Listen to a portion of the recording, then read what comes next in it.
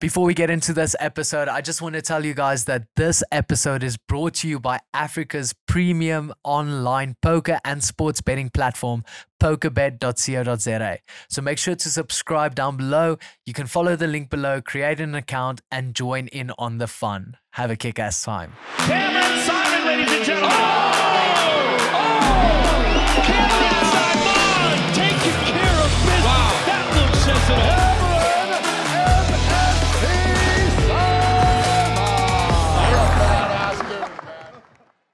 Awesome.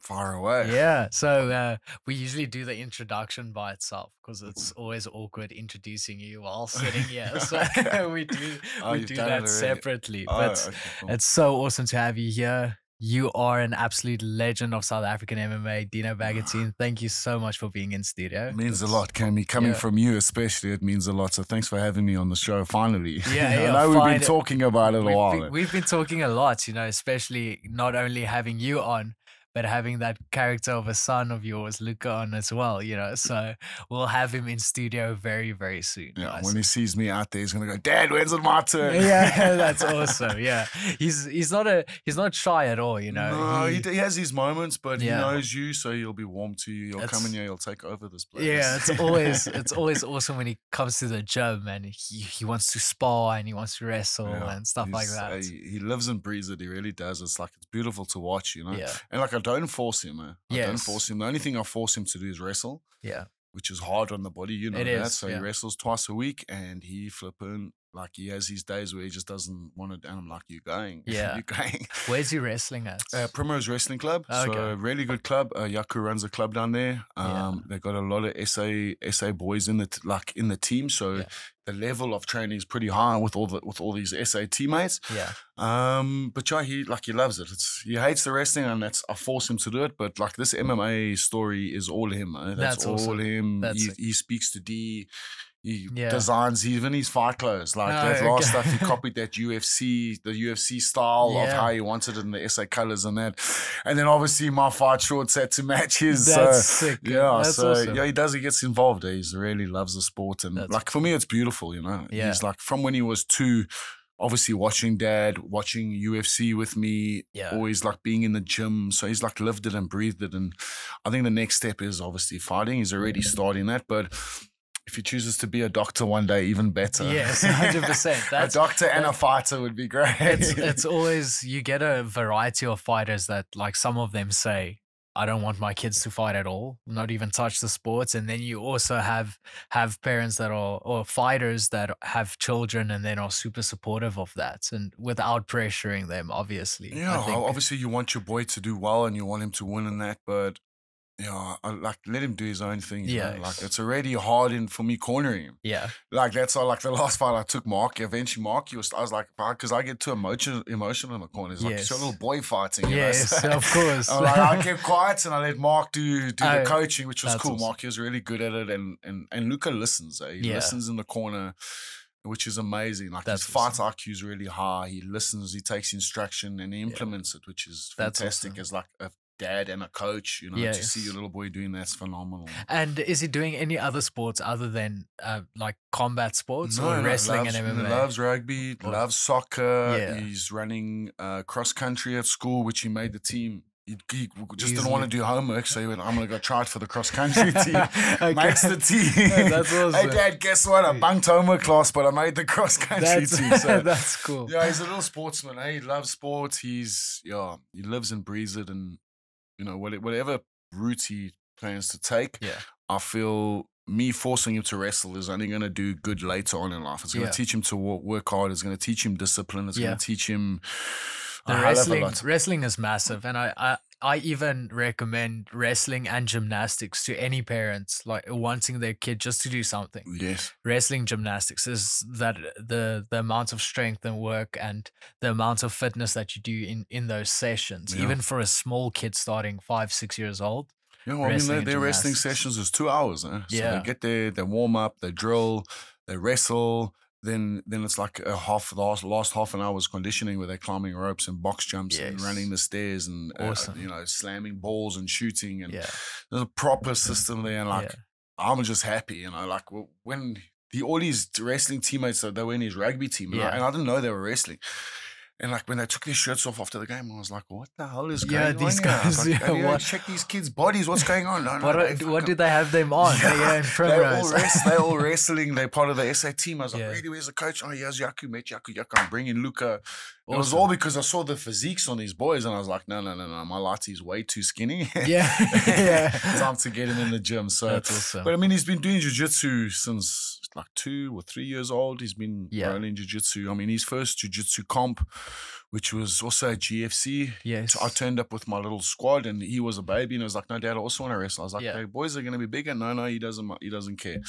And it's on my Instagram there somewhere. I'll have to scroll through and find it for you. But we beat the boy. He beat the boy with the guillotine. I mean, then they could still guillotine back. That's how long ago it was. Yeah, because they stopped that now. It's absolutely it's ridiculous that you're not allowed to. And that's like his favorite submission. Every time you ask at Gamma or at the tournaments, can we allowed guillotines? No guillotines, Luca. Damn it. It's his favorite sub. But he must ask every time to test his luck. Maybe they slip up somewhere. Exactly. You don't ask, awesome. You don't get. So. That's awesome. No, and awesome. He's obviously, he's always there when you're fighting. And, you know, your fight with, we actually just spoke about it off camera as well. But, you know, I can think it's pretty tough for him, like greeting you in the warm-up, you going backstage, and you know your dad is going to fight in a few minutes time. The anxiety for him is like real, you know, because he understands the sport, so he knows that there's going to be a war going down, and like obviously he only cares about my safety, which is normal, you know. So like he was crying before I went in the back, and I looked at him and I was like, "Boy." I was like, "Hey, how good is my defense?" I was like, "I fucking got this. Don't worry." You know? So, you're like, "Oh, Dad, you got it. And then it was like his mood changed. And awesome. But like at the end of the fights, I was so broken. Like I don't even acknowledge. Like I saw obviously when I watched it again, him being in the cage and coming. I was like so physically exhausted that I don't think I acknowledged anyone. I don't remember my post-fight interview. And I said to Marky, "Hey, did I say all the right things?" He's like, "Champ, you said everything you had to say." So I was like, okay, cool. But, that's awesome. Yeah, like, see, I was just bummed I didn't get to acknowledge him a little bit more, but I was you know, broken, exhausted. Yeah. No, there's a photo of Brad lifting my hand and then him lifting my hand, and then he's also got that little pose that the refs do, you know, like that for me melted my heart. And that's awesome. I actually got really tearful when I saw it because I was just like, it meant so much to him as well. You know, you got to. We basically did this camp together, which is cool. That's awesome. It felt like in school holidays, his camp and dad prepping at the same time. So, you know, you got to walk the walk a little bit with me, which is cool. And I mean, how many dads can say they got to do a fight camp with their little boy? So, trying to lead by example. You know, trying to lead by example. Let's chat a little bit about the fight. Like going into the fight, before the fight, how was the camp leading up to this? Because I think, you know, the scheduled fight was against Conrad Siabi, and then that changed quite on short notice. Yeah, I think it was 2 weeks out. Huh? Yeah, I sort of knew. I had a feeling like after my double distance. That I just had this feeling, and then I got the call. It was literally the day after double distance, and I'm like, "Hey, he's out." And you know, had I not got through double distance, I would have probably said no, because I wasn't really interested in fighting Pity. I had my beef with Conrad, and I wanted to settle that and make it right. You know, so the PT's coming in, and you know, I think I lost a little bit of momentum and like drive because I was like really training to hurt Conrad. I wanted to go out there like as malicious as possible, and you know, opponent changed, and Pizzi and I still had some unfinished business. So you know, how many people get to go back in time and slap Father Time in the face? You know, so I did that, and I you know, I said to you earlier, I feel like that's the best Pizzi that arrived, and 100%. I feel. Me fighting Pizzi was probably better than me fighting Conrad. Conrad couldn't even make weight. Conrad wouldn't have, he wouldn't have fought half the fight Pizzi fought, I believe. You know, he would have found a way out eventually. And, you know, like, credit to Pizzi, Like, I think he was also, because that's also short notice for him as well, you know. You know, taking it on 2 weeks' notice, but I can see his training. I can see his body wasn't the same. So he was fit. He did come to the fight already, you know, so... all credit to him, and you know, we gave the fans what they want. You know, like listening to Gareth commentating and stuff, like, you know, two old dogs throwing down. You know, I think we went out on our shields basically, and it was just phenomenal. I got to do the walk again, bro. You know, I was like, so who was it? Was Ruckus Media were interviewing me before, and I don't know if he better not release it. I told him like, hey, because I fucking started crying so bad. Yeah. Like, because you're saying all these things about my career and, you know, like legend and this and that and my legacy for Luca and like, you know, I got so tearful in the interview. I was like, please cut that out. No, it's going to look good. But so those are normal emotions that come up when you fight. Like I wasn't used to them, you know. Of like, course. After 2 years, you know, being inactive, like you forget that stuff quickly. 100%. And Marky phoned me morning of the fight, how you defending champ? I'm fucking emotional today. He's like, I'm going to tell you exactly what you told me. This is normal. Yeah, of course. You're going to fight. You're supposed to be emotional. So it was a good camp, Good camp. I felt really fit. I know it didn't look like that in round 3, but I think because of my output and that, could I have run more? Yes, I could have run more, but I felt really good going into the fight. Got through my double distance. Yes. Which I think is more stressful than a fight sometimes. Yeah, that put big anxiety on me. Like I was like, hey, double distance. And then coach canceled the first one and then I got moved. Oh, I hate when double distance gets moved up. I hate because I just want to get it over and done with. Because after that, it's kind of like that top of the roller coaster, then it's just, you know, you're in your system. But mentally for me, like that double distance did a lot. And had they come to me the day before double distance and said, hey, Conrad's out, Pitsy's in, I would have said, then I'm not fighting. Not keen. But because I did my double distance, I was like, well, fucking, they didn't get all dressed up for nothing. So we might as well do it. So, yeah, I felt the camp was good. I put in the work. You know, yes, I could have done more. Yes. You know, I'm not a full-time fighter anymore. I'm like juggling a full-time job as well. Yes. So I'm working and I'm juggling like father duties as well and my son that's so competitive. So it was a good camp, you know. Yes. It's I think like the fight also showed like Father Tom showed his hand and, you know, yes, you're getting a bit old now, but the dog's still there. Yeah, 100%, without a doubt. So I think like I'm done with 5-minute rounds now. I'm retired from 5-minute rounds. So if there's any organization out there that wants me to fight a 2-minute round, I'm happy. Well, that's actually what I wanted to ask you because, you know, are you 100% done? Is that something that you're still open-minded about? Are you still willing to roll? Are you willing to take another camp? What's the mentality, especially after this fight? Hey, champ, I've thought about it. You know, I've had discussions with my friends. You know, the feedback from people after the fight was phenomenal. Yeah. You know, people saying to me things like, you know, you never gave up and you inspired me at your age. At 42, you've inspired me to not give up and carry on. And, you know, it's beautiful to hear that from people. And that's probably why I did it. You know, I had a hard year. Yes. Like lots happened in my personal life, hard year. And I think like the sum was a reflection of the year. Yes. Was of me fighting for everything I have to keep everything. And then at the same time, not giving up and like carrying on. And I think like this fight with Pity reflected that. And I didn't want it to go that way, obviously, but I think it was a reflection of that. And am I done? Like, I don't think I can achieve anything more in the sport in South Africa. Yes, obviously I would love to get on that UFC card, but I think like the next step is going like with you guys to that card and living it through like the juniors. But for me, like what have I achieved? I've like cemented the sport. I'm 100% pioneer of the sport here. Just the resume, the guys that you have fought here is.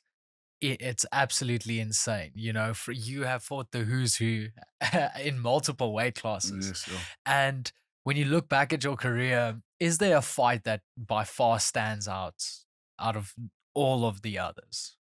There's a lot of fun ones there. A lot of fun ones. I'm going to have to say, obviously, my title fights against Michiel. You know, I was written off by many. He beat me in the first fight with a guillotine pretty quickly. And I think it was the first round. So yeah, he was renowned for his wrestling and his grappling. You know, I've never been known for one that grapples a lot.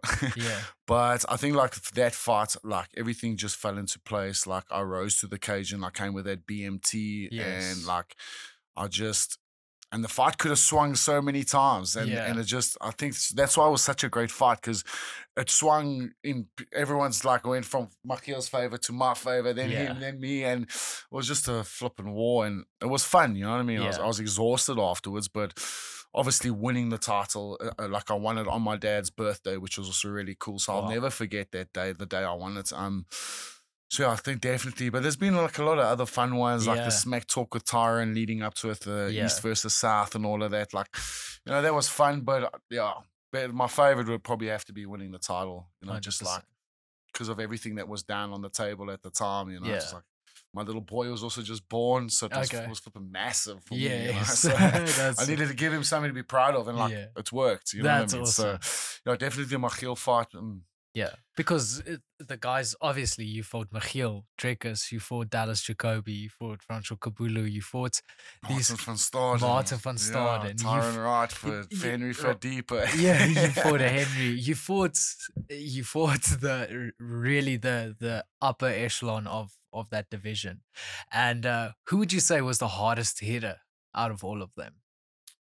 Hardest hitter that I can remember. Obviously, Yeah. Verdeeper put me out. So, and watching it, it was just a perfectly timed shot, and I think Yeah. my hydration wasn't spot on. But Yeah. like Marty hit really hard. Yeah. Marty cracked me like a hard one. I think it was a left hook where like it knocked me off balance, but Yeah. I still like pretty vase. So I spun and I Yes. tried like a karate sweep on the floor. Cool. But that dropped Yeah. me. Tyron hit really, really hard. That karate style of like how they jumped in. You know, but that also led to how I knocked him out. We knew he was going to jump in because of his style, and Yeah. Peter Smith had it planned. We were going to step off line as he jumped in, and like it worked perfectly. I caught him with a short cross as he hopped in, so that was beautiful. But like I love this. I love fighting. Like all of the fights for me, like they just brought out a different person every time, win or lose. You know, like they just brought out, and I loved it. I loved the showmanship. I loved the you know, the fans, the prepping, the hard prepping for the fight, the hard sparring, it was just live my dream, man. I live my dream, you know, like I've spoken about this in the past. When I was a kid, I used to have these dreams of people chanting my name. Yeah.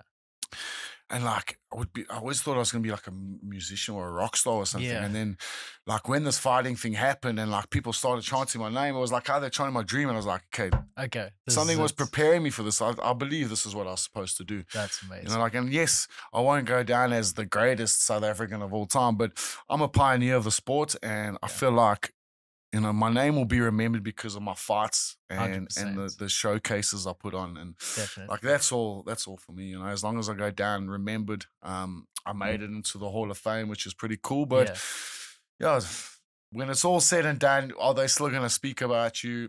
I can only hope. Definitely, without a doubt. We'll make sure of that. Don't worry about that. But moving from being a fighter and almost now, you know, you said that Mark sometimes needs to help in your son's corner, in Luca's corner, but you also have a lot of experience in coaching, and that's something that you work with private clients with. But is that something that you would like to take further? Is that something that you could see even possibly do a career of working with athletes? Yeah. Look, it is something I'd like to do. Look, we all know this game doesn't really pay well. Yeah. Unless you've got an established gym like CRT and the other gyms around there. But, you know, it's a hard game. The coaching game is a hard game. And like your private clients especially, they come and go, and you're the last one to get paid because they got to pay all their shit before they pay their, you know, the stuff that they actually need. The training is what they need. So I went through a phase where I was a little bit fed up. You know, clients come, clients go. And I was like, no, I'm going to put all my effort into my little boy. Like, he's the one that matters, really. So, like, all my coaching effort, like, I'm going to focus on this little dude and put it into him because, like, he loves my time. When I give him my time, hey, Dad, can you give me some time on the pads? Like, he absolutely adores it. So I do have some clients in that, but I would like to start coaching. Like, I put my name forward for a couple coaching positions. Yes. You know, on the national team. And like, I feel my striking pedigree is good enough to be a striking coach, even like a head coach. You know, like I served my time in Zambia. I got MMA up and running in Zambia. We did the first ever show out there. Yeah. You know, it was like cool. Yeah, it was great. With the Zambia development, is it a lot like South Africa, where it's quite behind to the international standard? Is it even more behind than South African MMA? It's way more behind there. Okay. Like, I mean, if they've just 2 years ago did their first, I don't even know if they're still doing the amateur shows. I don't know what's happened with that company, but if we only did the first amateur show 2 years ago, you know, and I think they've only had 2 or 3 shows since then. The sport's very far behind. Yeah. I mean, you see the talent coming through in EFC now. Humphrey Mulenga, Yes. little Ken Situla. Those are my 2 boys I brought back from Zambia. Yes. I was like, you know, like you build bonds with fighters. You know how it is. Your training partners, you build bonds. And when I was going to leave Zambia, I was never going to leave these 2 there. They were my top talents. Yes. There's a lot of talent there, but these were the 2 that I felt were ready to step up. I got Humphrey onto that Scuffle search. Yes. Yeah. Turned him pro sooner than he should have. Got him on the Scuffle search. We're still waiting for Netflix to buy it and for all of that shit to be released. But I think that'll also come at a time and that'll propel Humphrey even more. Yeah. Ken's also really, really good amateur. I think he's just turned pro now, fighting on the EFC. Fighting on the EFC. He actually fought for Versus as well. Yes, absolutely. Amazing pedigree. Very technical, And built like a statue. It's like these kids are in shape.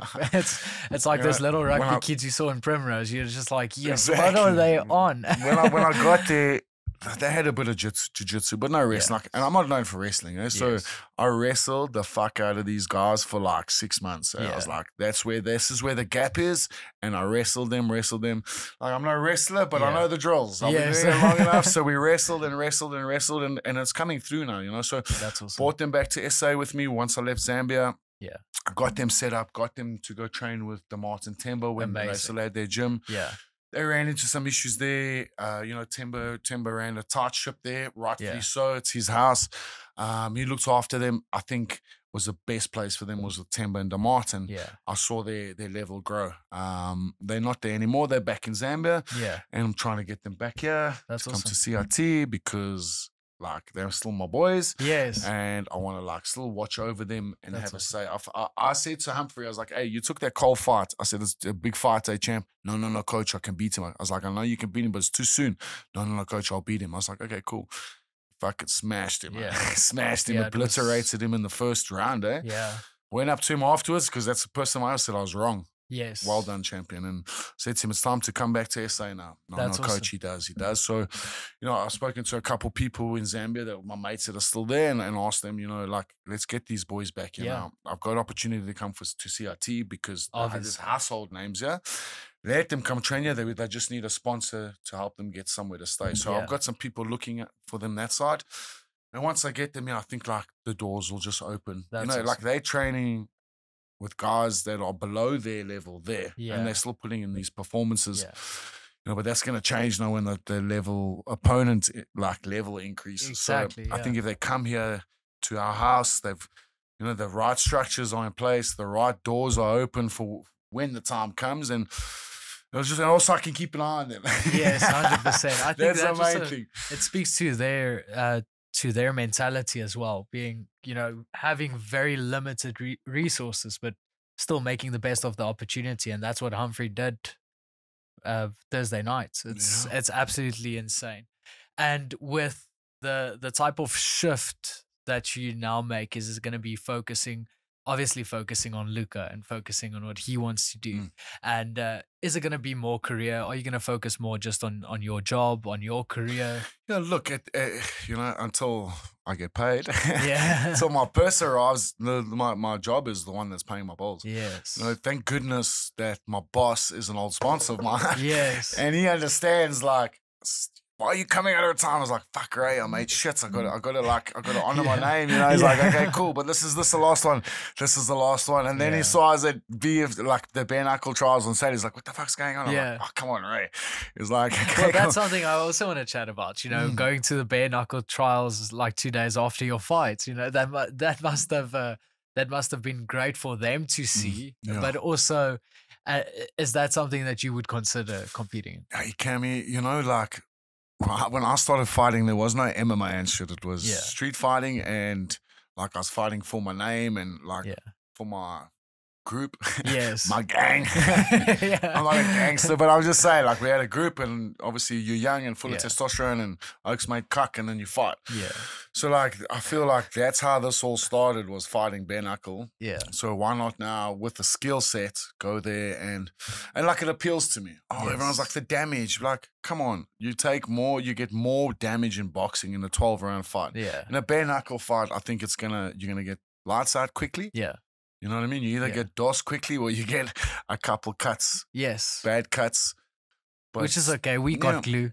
We got glue. Okay. We got doctors that can staple us. I mean, we got like, so like, am I scared? No. You know, like my Lati's petrified. But, you know, you've got all these people speaking with, oh, Dino, you fucking mad. Don't do that. And what about your brain damage and this and that and that. And like, I know, like, I'm not nowhere near punchy. Yes. Okay. Like, yes, my memory's gone, but it's just you have a lot to think about. Exactly. Excuse me. I have a hell of a lot to think about all the time. But I just, you know, like if I can pioneer MMA and then pioneer bare knuckle, you know, then that's 2 feathers in my cap. Yeah. I'm okay with the pioneers not being the money makers of the sport. But I'm making the platform for the next generation, which is cool, you know. That's so couple paydays, they were speaking good money, which is nice. Dollars, obviously, which is lacquer. So why not? I'm at the end of my career. I've still got some fights in me, which is cool. I think the prepping for it's going to be a lot different. 100%. So it's a 2-minute round, which I feel I can walk a 2-minute round. That's also what I wanted to ask you is how, because, you know, bare knuckle, we see some of the bare knuckle FC footage. We see obviously the horrendous cuts. You always see the bad from it. But from a technical aspect, how do you think your training will change? Because, you know, with MMA training and us at CIT being so thorough, you go through everything right through the week. With bare knuckle, is very specialized. So how do you think you would almost adjust your training? I think it'll be a more boxing focused training. Obviously the road work and the boxing conditioning to get the body there. Obviously it's in the bag. Is going to be a big thing. And then I also feel like the punching technique is going to change for the bare knuckle. It has to, right? It has to change. I mean, you catch anything on those end 2 knuckles, they're broken. So everything's got to be with the main big 2 knuckles. You're going to have to turn your hook. You're going to have to turn all your punches just so you don't break your hand. And then also you're going to have to pick your shots. So I think you're going to have to be more calculated in your striking and more pinpoint accuracy. Where you know, the MMA glove or a boxing glove, you can put a patter a little bit and miss and, you know, still catch him. But with bare knuckle, the room for error is a lot less, and you're going to have to be pinpointing your accuracy. And like, I just feel like my striking is good enough, and like my boxing, obviously I fought out of a boxing gym for many, many years, and, you know, you don't just lose that sort of what's been ingrained in you. But I just feel like, you know, I have what it takes. Jeremy is doing really, really well, and Jeremy was an MMA fighter. You know, Chaz is doing well. He boxed a bit, and he's done MMA. Tommy Strydom also fights for Tommy them. Strydom. You know, so why can't I go out there and make a name for myself? And but you're 42. I look like watching the guys I age on bare knuckle, like they're all end of their 30s, beginning of their 40s. So, you know, maybe this is an opportunity for us bullies to get a little bit of fame and some paydays before it's all said and done. You know, so.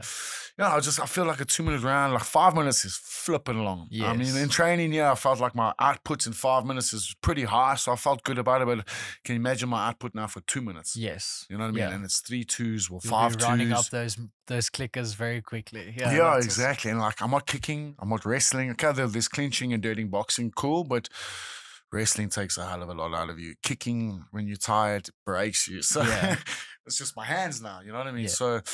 Like, I feel like I can adapt my cardio now to suit the bare knuckle. And I also feel like the team we have in place, you know, right from the coaching staff to the behind the scenes staff, like, I can get some distance out of, like, now, even though I'm old, you know, like I feel like the team and the team we have will manage me correctly. 100%. And you know, not allow too much damage. And coach is going to say to me, hey, no, listen, fuck.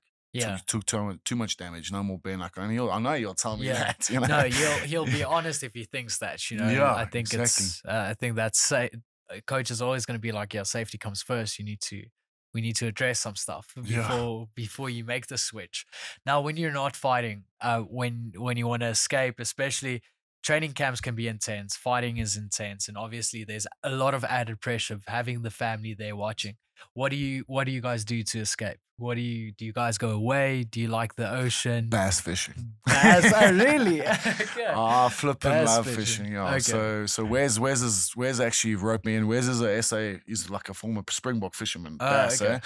So Wes like wrote me in. Obviously Wes sponsored me a long time, and he was like, hey, you know, I'll slow you a fishing trip. I just got back from Zambia. He contacted me out of the blue. He's like, I'll slow you that fishing trip, champ. He's like, let's go. And he took me, and like he said, like, although I'm not a pro bass fisherman, he's like, you didn't fucking put that rod down. Like, I casted and I casted and I casted and I casted. Yeah. And he's like, that was enough. Like, he says you were so persistent, and like eventually, like, I catch with him, which is cool. Yes. So yeah, it's just, and I love it. So we go away, like, and we spend the day on the water. We'll go away for like 2 nights. You know, we go fishing, and that's my away time, man. That's awesome. Also got my little boy there, and then he's fishing, and he doesn't shut up. So sometimes I got time to shut up because I'm trying to fish.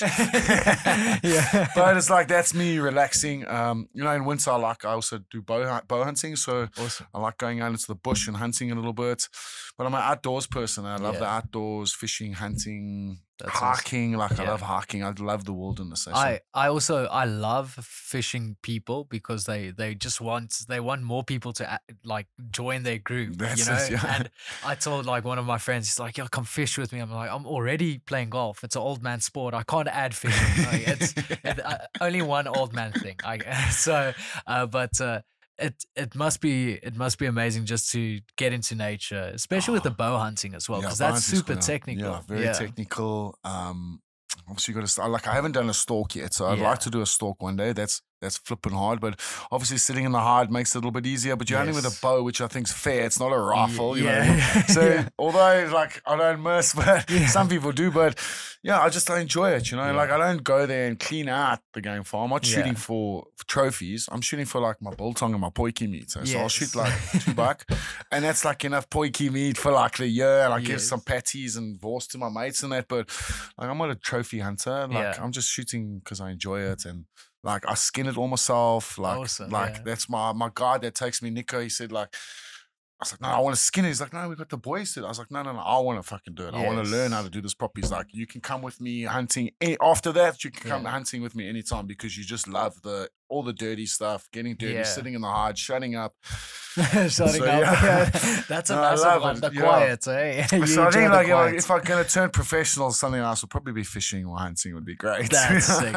That's hunting the big old bass. That's a nice thing just to be able to, like, if people come to your house and you have like a fishing trophy, that must be so sick just to be gloating. Yes, I love it. I'd love my own boat one day, like my own bass boat. Like, it'd be lovely. Own bass boat. Keep dreaming, boy. Well, I don't call it dreaming. I call it manifesting, actually. How much is a bass boat? Like, they have to be expensive. I could message Wes now. Probably about 300 to like half a bar. Okay, yeah, that's. I think his one's a little bit more because it's an import. But he got a really good deal, and I mean, his dad's in the States and stuff as well. So. Yeah.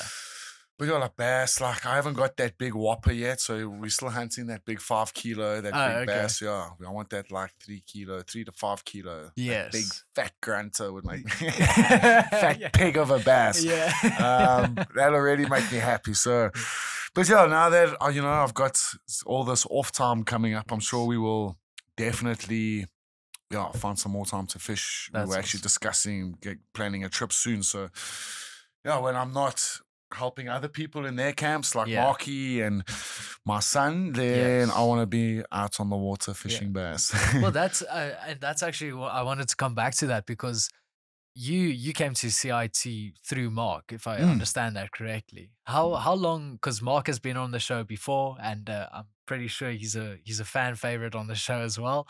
How long have you known Mark, and what role has he played in? So Marky and I have known each other like 7-8 years, maybe a little bit longer. We were at FFM together, and first sparring session, Mark being Mark, like, he tried to take my fucking head off, and I respected that. And he was a difficult kid, very moody child, and like, so I always went out of my way, like when I checked him walk into that fucking frown. Hey, Mocky, smile. How you, boy? How's a champ? This and that. And I think like over time, I just like wore him down. Like, fuck this oak again, you know. And he, like, we obviously kept in contact. Obviously, we've blixemed each other every weekend in the gym, obviously in the gym every weekend. And then we kept in contact, and he contacted me during lockdown. Like, D, I'm going to go mad. I can't take this. Yeah. I think I'm going to sign up for I can't blank, it's a French Foreign Legion. I was like, no shit, really? Why? This? No, he's going to do it. Followed up with him. No, he's done. Oh, fuck, okay, he's not going to do it. Why? No, you can't get out of the country because of lockdown and this and that. And he doesn't know what he's going to do. He's going to lose his flipping mind. And then he phoned me up. He's like, D, I want to walk to Cape Town. Yeah. I was like, for what? No, he's going to draw closer to God. He needs to. He's going to lose his mind. He's going to kill someone if he stays in Joburg. He feels like he wants to murder people. You know what? So he's going to walk to Cape Town. I was like, no shit, champ. Are you flipping serious? You're going to walk to, that's no joke. Yeah, like, that's hey, fine. No, he's got a bag already. He's got his shoes already. I like, and how you going to, no, he's got a GPS. And I kept in contact with him the whole way. He put us all on a group, and when he hadn't checked in, I was phoning people. Has anyone heard from Mark? You know, and then when he got there, like, I was like so proud of the dude. I was like telling everyone, you know, listen, it's a fucking machine, and like, who does that? Yeah. Who has the balls at? Well, what is he then? 24, 25? Yeah, maybe a little bit older. Yeah. To have it in you to walk to Cape Town on your own, ASAT, on your own, to walk to Cape Town. And then once you get there now, you still want to hike the 13 peaks to pray on every peak. I mean, it takes a special human being, you know. So I was like amazed by it. I was like, champ, you didn't document your story. You got to start writing a book, like document it now while it's all still fresh in your mind. Document it and you can release a book later, but at least it's all, no, D, he will. And then contacted me, he's like, hey, have you been to Russia? I was like, no, fuck, champ, never been to Russia. I'd love to go. He's like, cool, well, I got a fight there, which he was also, it ends with his MMA career. And he's like, that's why he was praying in all these peaks. Like, I've dedicated my life. What's happening now? And got his answer. And he's like, do you want to go to Russia? I was like, you fucking serious? No, we're going to Russia. And we went to Russia. We raised a little bit of sponsorship, him and I. We went to Russia, and it was probably the best 3-4 weeks of my life. Oh, really? Flipping out, Kenny. Like, just to be in Russia, in the smack bang in the middle of winter, so it's snowing like so proper Russia. Russia. We're going to the gym on the first day. Like, everyone's looking at us. They know he's there because he's fighting at ACA. They all greet us and that. Yeah. True fuckers, like 2 or 3 days later, sparring. Yeah. And these fucking O's come for us, eh? Yeah. They come, these Russians now want to see, and it's obviously they're men. Yes. Men want to see who men are. And like the morning, I was like, hey, fuck, Marky, this is hectic. But he's like, D. Like, and you know, when Mark gets serious, D. He says, they're fucking human. And they bleed. Yeah. I promise you they bleed. And I was like, okay, they bleed. We go to the sparring session, and these O's come for us, eh? And we fought and we fought and we fought and we fought. And afterwards, they were all high-fiving us. They still message us to this day. Earn the respect of the Russians. Earn the respect of the Russians. The South Africans earn the Russians' respect. And, you know, they still follow us today. They message us on Instagram. Awesome. Like, I'm sure it's all through Translator and stuff. But like, phenomenal time. And, you know, I'm blessed to have Mark to take me on that journey with him and get to experience training in Russia, fighting in Russia, seeing Russia was absolutely beautiful. And obviously I came back and I went and did my own thing, and Marky was pushing me. He's like, hey, D, I need you at CRT. I'm like, why? I just need an extra body there. I need your length. I need this. I need that. And come to CRT, and came to CRT, and so it wasn't even like uncontrollably nagging you. Just just come. And like, I must be honest, like, arriving here, I felt welcome straight away. There was no egos. It was hey, this was here to help us, and like, I felt a part of the team straight away. I'm being dead honest. There was no having to prove myself. It was, everyone took like my credentials and who I am, because Mornay's known me a hell of a long time through my career and like what I'm capable of, and didn't have to prove myself. I was like, hey, your credentials are good enough. And the team made a call. We're like, we want him here, and that was it, sealed. And for me, it was a big thing because, you know, I was a little bit of a gypsy. I didn't have a home. I was like just cruising from place to place, and like Marky bringing me and coach saying, no, you're here now, sort of like it's given me reason again. Yeah. You know, and not maybe fighting, but, you know, like helping in the gym, helping Marky prep, man, helping, giving advice to Steph and whoever else wants my advice. Yeah. You know, like, mate, there's room for that. Yeah, definitely. Now this opportunity came to fight, and, you know, I'm blessed I got to fight out of CIT. You know, I've trained with some amazing coaches over the years, and now I get to add more to that list, which is cool for me. We don't turn down fights. So I think when it got offered, it was like a no-brainer. It's like, yeah, sure, you're fighting. Don't turn it down. Yeah. And, you know, Mornay's was putting pressure on me for a while. Yeah. Every time I bump into me at the shop, he's like, what the fuck are you doing? Yeah. Just fucking fight, man. Coach. So I'm glad I got to do it, and I got to fight out of Team CIT and represent them. And what next now? Who knows? You know, if this bare knuckle contract comes, then cool. If not, you know, I'm just gonna focus on work. Yeah. My son. And helping the guys here in the gym. Yeah, you know, that's like awesome. I think I've achieved everything I need to achieve. You know, chasing a bare knuckle title will be great, or a couple big paydays would be great. You know, more just my swan song to end off my career. Yeah. Maybe get some international exposure would be really cool. Maybe even get a commentating job. EFC don't want me to commentate. I don't know, it's because my tattoos or whatever. Maybe I'm just not well spoken enough. But maybe bare knuckle will give me a commentating job. You know what I mean? But yeah, I think I speak like a lot of South African fans. I think, and CIT is the same. Like when you walk into that room, I think your resume, how you act before and after fights, and the absolute show that you put up just speaks volume of the person you are, the dad that you are, the athlete that you are. And I think anyone will be welcome. If it's BKFC, if it's whatever promotion there is, I think anyone would be happy to have you join them, whether you are commentating or fighting. Hopefully you're still fighting. Yeah, hopefully you're still fighting. But thank you so much for joining me in studio. Thank you so much for sharing, and we can't wait because I want little Luca on the podcast as well. Okay, cool. Now when he sees this, he's gonna go, "Where am I? Where am I next? Dad, am I next?" So we'll have him in studio very soon. Thanks, and thank you so much for what you have done, not only for South African MMA, but for combat sports as a whole, because you've played a pivotal role in South African MMA. You know, I have to give you some credit as well. I think what your show is doing for the sport is phenomenal. And you got so much on your plate as it is, and to be running a podcast and a promotion and all of the stuff you're doing for amateur MMA and the sports of MMA is phenomenal. So, you know, well done, and we thank you, champ. Thanks, man. Enjoy. Thanks. Thank you guys so much for watching this episode. Make sure to go like and subscribe. Go follow Dino on his socials as well. It will be in the description below. Enjoy. Cheers.